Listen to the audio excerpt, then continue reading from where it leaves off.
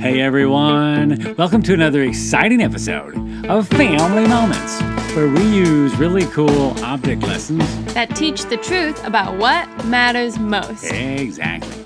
And today, we're going to have some fun with this. A coffee cup? Oh, are we going to drink coffee? Well, I do love coffee, but that's not what we're going to do today. What we're going to do... Or maybe we're going to drink hot tea. Well, I do like hot tea too, but that's not what we're going to do either. What we're going to do today... Or maybe we're going to drink hot chocolate. Well, no, we're not going to drink hot chocolate. It's not Christmas or even winter time.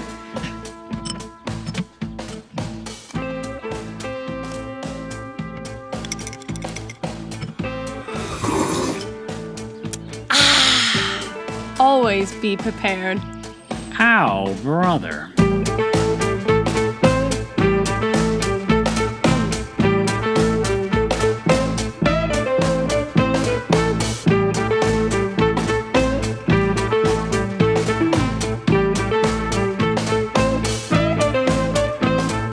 Hey friends, Pastor Robbie here, along with my lovely assistant and wonderful daughter, Sadie. Hello. And today, we're going to have some fun learning about restoration, the joy of my salvation. The joy of your salvation? What are you talking about? That phrase comes from a fairly popular verse found in Psalm 51:12, where it says, "Restore to me the joy of your salvation, and grant me a willing spirit to sustain me." What does that mean? Well, David wrote this psalm, and he was described in the Bible as a man after God's own heart. Sounds like he is someone who knew the joy of the Lord. Oh, he did. But somewhere along the line, he messed up royally, and he sinned terribly. Been there, done that. Haven't we all? And so, Sadie, when you sin royally, how do you feel? I'd rather not think about it. Well, usually sin has a way of messing us up. In fact, it's been said that sin causes the cup of joy to spring a leak. That's an interesting way of putting it. Well, when we first come to know the Lord and ask Him into our hearts, that's called being born again or being saved.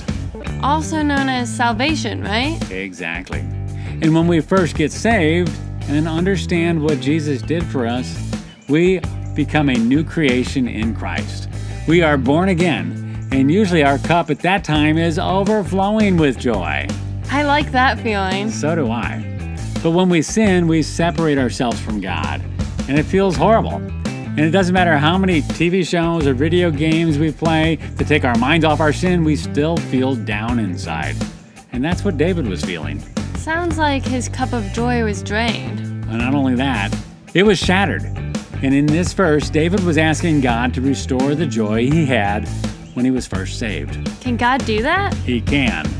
God knows that we all sin. And He doesn't want us to have broken hearts as much as He wants us to have humble hearts.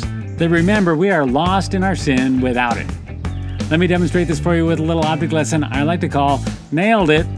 And all we're going to need is a hammer, a nail, 2 coffee cups, and a plastic container with some water. Let's pretend that this coffee cup is you. Looks pretty good so far. Yeah, you are good to go. In fact, your life is a life of joy. But like everyone in life, you mess up. You mean I sin? Exactly. We do our best, but sometimes we still fall, and sin turns our life upside down like this. And now I want you to take this hammer and try to put a nail through the bottom of the cup. What? Are you crazy? You can't put a nail through a coffee mug. Well, why don't you go ahead and try and see what happens.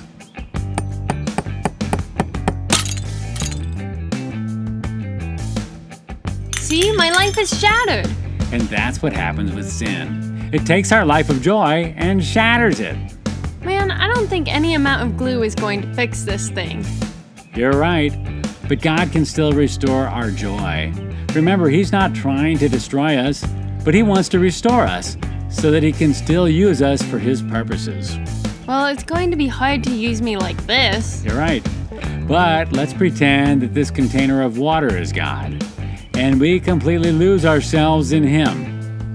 And if we have a humble heart, He can restore us when we sin and still allow us to be used in a great way. Now try putting that nail into this mug.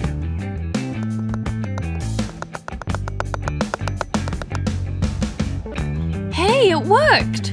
You're no longer perfect because you've got a hole in you, but it can be filled by God. If you allow Him to put His finger over the hole, you can still hold water. Try it. Hey, you're right! God wants to restore us when we sin, but we need to be humble and surround ourselves with Him. And He can still use us even though we're not perfect. So I guess what you're saying is that when I sin, I shouldn't run away from God, but run to Him? Exactly. God's restoring of our messed up lives is a beautiful thing. So, Sadie, what did you learn today? I learned that even though we may be Christians, we still sometimes sin. And sin can steal the joy from our lives. Exactly.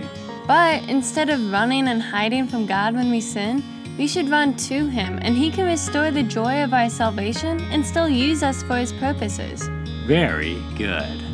Now, I was just thinking about my coffee mug filled with hot chocolate. Oh, yeah? Well, it's filled with joy, but it's not overflowing. What did you have in mind? I mean, it can only hold so much hot chocolate. It's gonna be up to the brim. That's true, but it can be overflowing with whipped cream. See?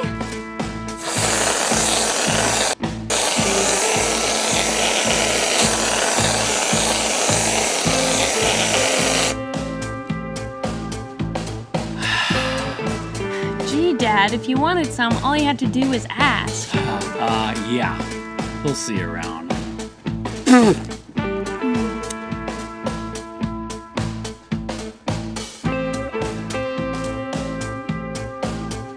Today's episode, as well as our entire series on joy, is sponsored by our good friend Justin at the JOYBOX. Oh, how I'm loving the JOYBOX. Tell the story again. Well, when Justin was just a kid, his dad started a tradition by duct taping a shoebox shut, and then he cut a slot in the top and called it the JOYBOX. And throughout the year, whenever anyone in the family experienced a moment of joy, they would write it down and fold it up and put it inside the JOYBOX. I love that. And then at Christmas, they would open the box and share stories of joy. What a great family tradition. And now, he's developed that idea into an app called the JOYBOX. You can set it up with family, friends, co-workers, whoever you want. You determine the group and the date. It could be Christmas, a birthday, or an anniversary. And that's when you open it and share the joy. So cool. And the other things I like is that you can go to the daily posts on the app and answer the question for the day. For example, today says, if you could be a contestant on any game show, which would it be? Does Family Moments count? Family Moments is not a game show. Whatever. I'll do it anyway. Well, that was simple. And once I've posted my answer, I can now read everyone else's post for the day. Well, that's a lot more positive than just mindlessly scrolling through almost anything else on social media that they have to offer. You got that right. And the best part is, it's free. You just go to the App Store and download your JOYBOX today. And while you're at it, request me and Sadie to be part of your friend group. We'd love to be inspired by your daily doses of joy. You can find out more about the JOYBOX by clicking the link in the description below. And if you'd like to possibly sponsor an episode or a series of Family Moments episodes, drop us a note at contact@familymomentsfun.com. We'd love to talk to you about the possibility of partnering with us as we teach the truth about what matters most.